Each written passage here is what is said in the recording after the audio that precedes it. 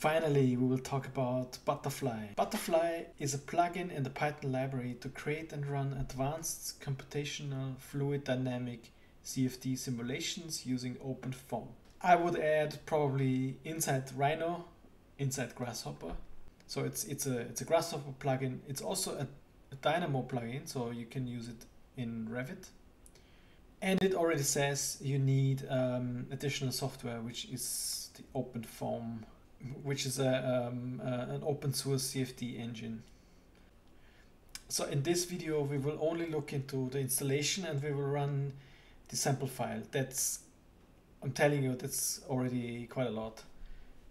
I also want to say, if you run a company and you need to do a quick fluid dynamic simulation, then I would not recommend to use Butterfly.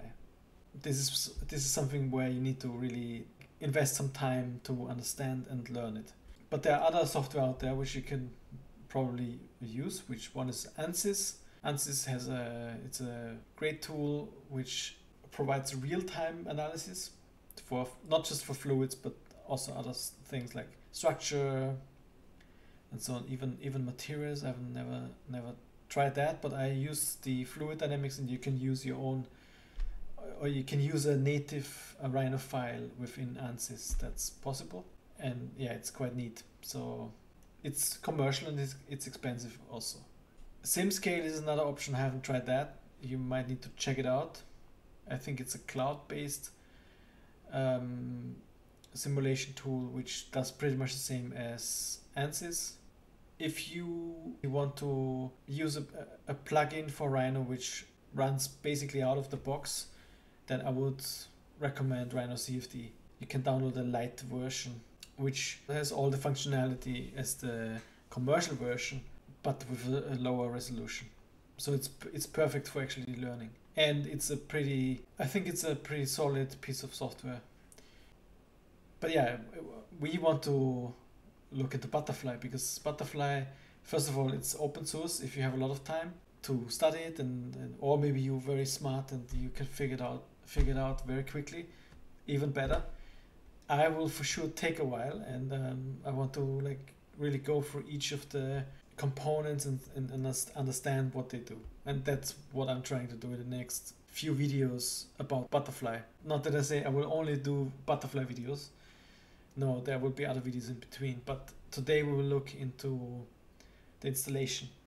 So why do we want to go for it? Well, first of all, I want to be able to have a software at hand which I don't have to pay for if I only use it once a year or twice a year for a project. And the other reason is that other people are also interested in. And for example, Emad wrote me, by the way, thanks for the recommendation.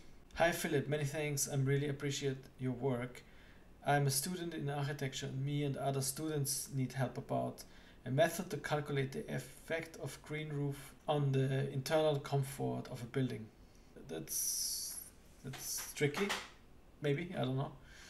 We will maybe look at that at some point. Wind analysis in Rhino and Grasshopper, and acoustic comfort and sound dispersion in interior and exterior of buildings.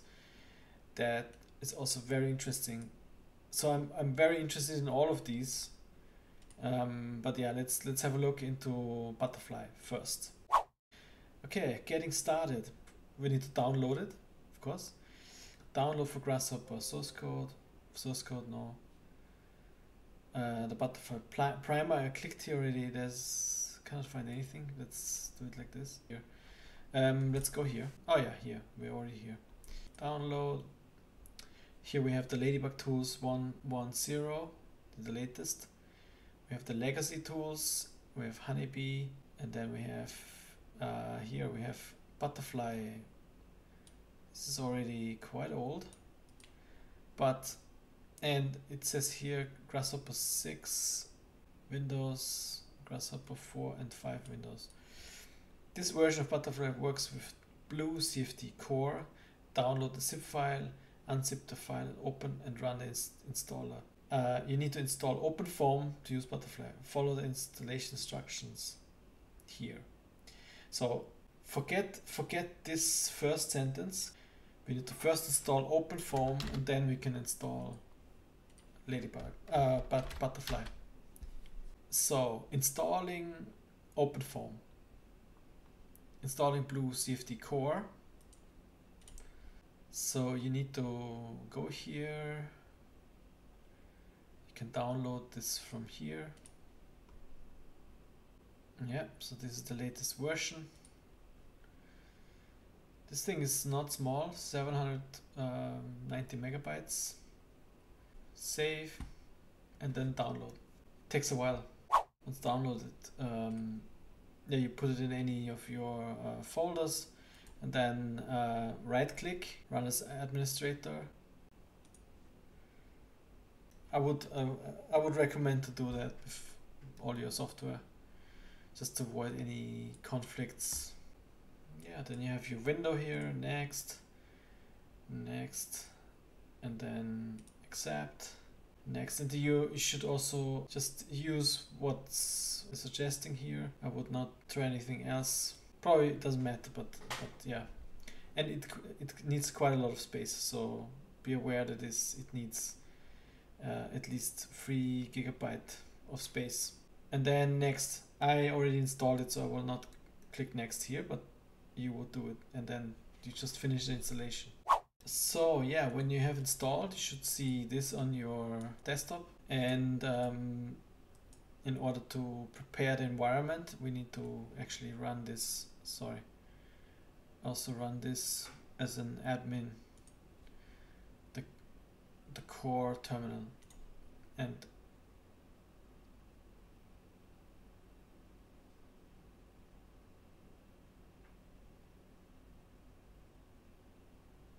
so now it says, so after that it actually says now environment is now ready.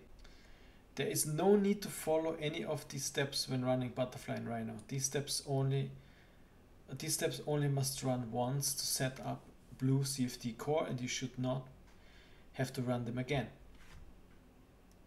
I hope it worked on your end as well, and we move on. Installing Butterfly plugin. Introduction. That looks quite complicated already. Install Butterfly. You download it here from Food for Rhino. You click here download. Then you have a zip file which you unzip, and it has this content, and then you can drag the installer into your Grasshopper.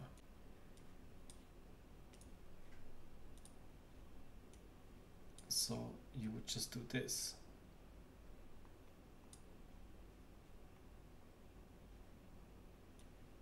So here, so I did it already, but I can just do it again. It doesn't matter. I will just, so this is all set up. I just need to, it will install this component in my C drive and my user, under my username, and then Grasshopper should be there and should work correctly. If you're ready to install, set install input to true. Okay, so double click on this toggle and then it should start. And yeah, because I already had it here, it said it couldn't remove it. Installation is finished successfully. Close both Rhino and Grasshopper and run Rhino as an administrator. Okay, I hope that works because I have some issues with my graphic card. Let's see you on the other end.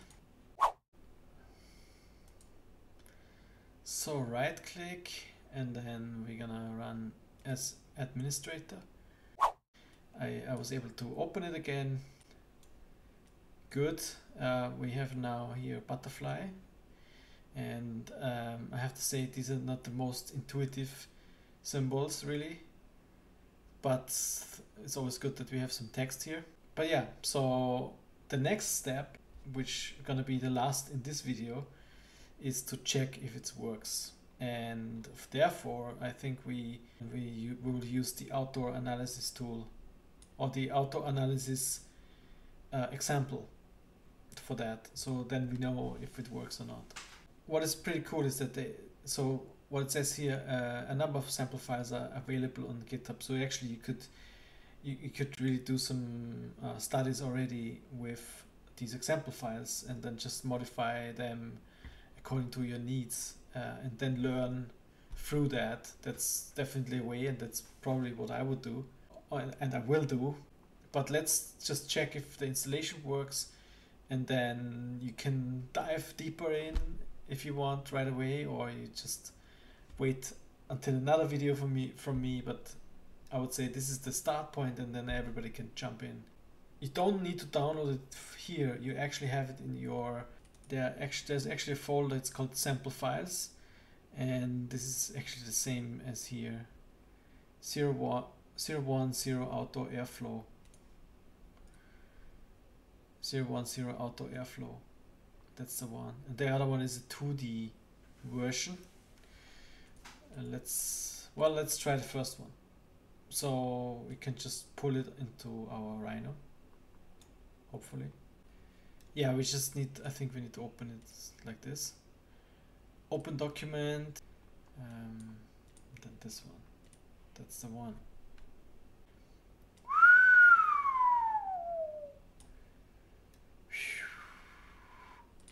Okay, there's a warning right away. This file is set up in meters. If you're using a different unit, make sure to scale the input geometries.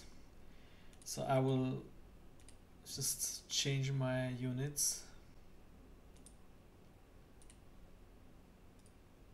I think there's already some geometry in there, just to have something to start with. Yes, exactly. So you can see that there's stuff in there.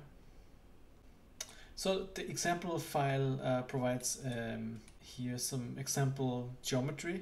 It's not very spectacular, but it serves the purpose to test if the installation worked. Then this goes into this tool here, which defines it as butterfly geometry. I will just go very quickly through on what I understand, because more important now is that we actually installed it correctly and everything runs. So don't ask me for all this like stuff here. We will cover that in other videos. But basically, get some geometry and then we feed it into this tool here, and then it goes into the wind tunnel. And the wind tunnel has several inputs: the geometry, the refinement region.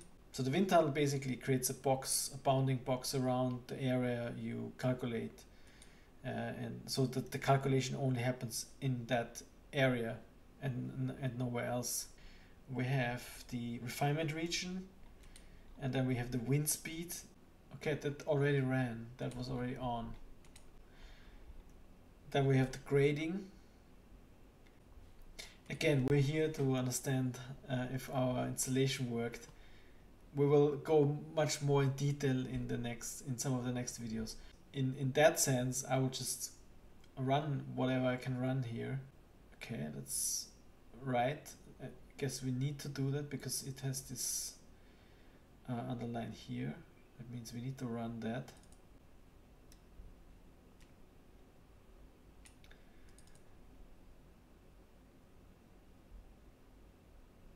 Okay, that ran.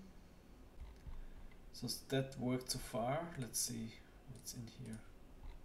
And now we could meshing. Okay, let's visualize the mesh.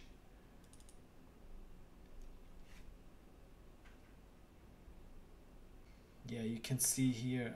Yeah. So basically you can see how the mesh is built. That's what I was talking about. You have this refinement area here.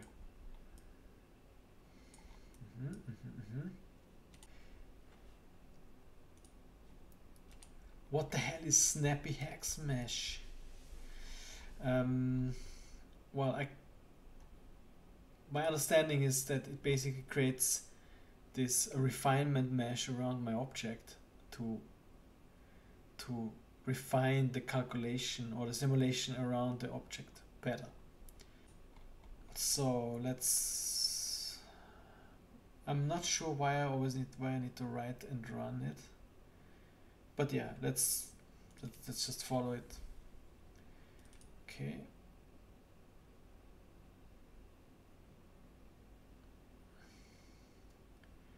So you should see something like that. I mean, I can already tell our installation worked, but let's go through that thing.